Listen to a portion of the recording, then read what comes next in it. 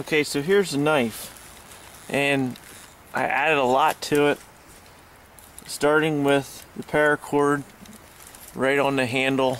There's a hole here, and you can run it through there and keep extra paracord. But it has a nice dangler sheath.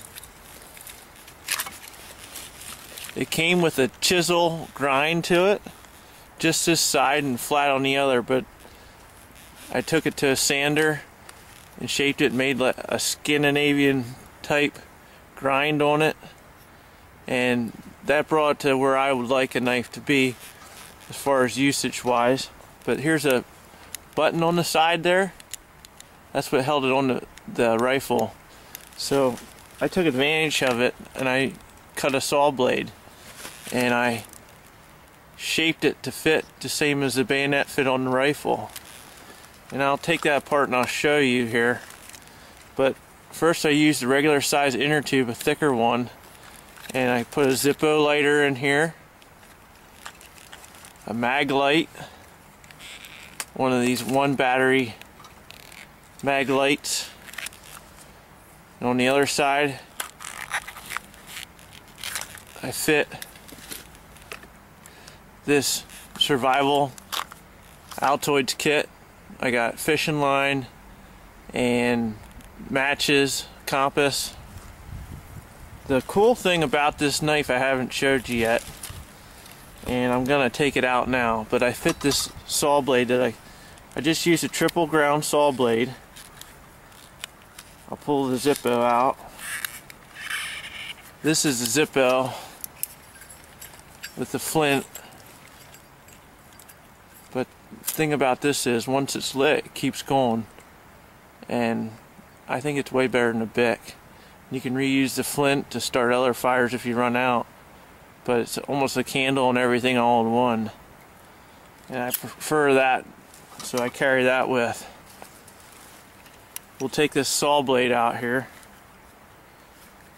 and I'll show you the uses for the saw blade. But I just put that rubber tube around there, pull the saw blade out,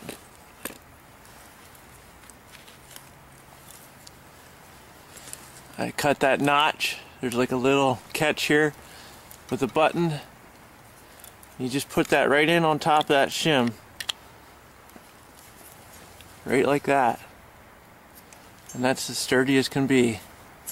So I got a full saw blade, triple ground, that I can use with this in the sheath, and this sticks tight in the sheath, but you got your own saw right like that.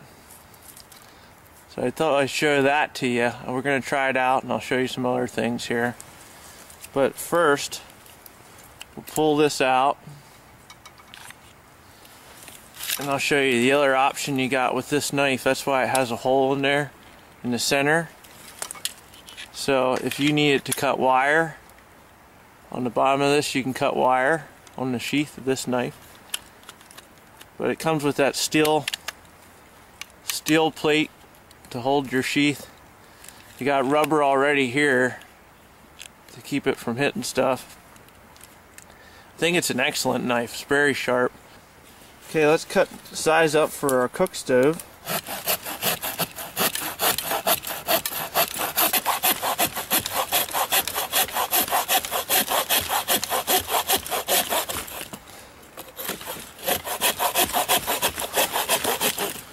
But it's getting the job done, and you could make a shelter with this or anything, and it's on your knife. So thought I'd show you that.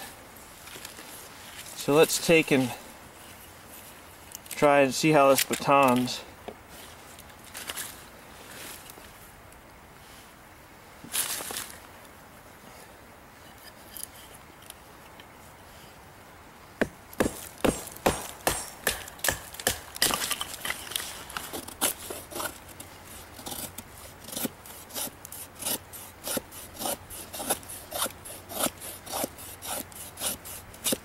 See, that grind really made a difference.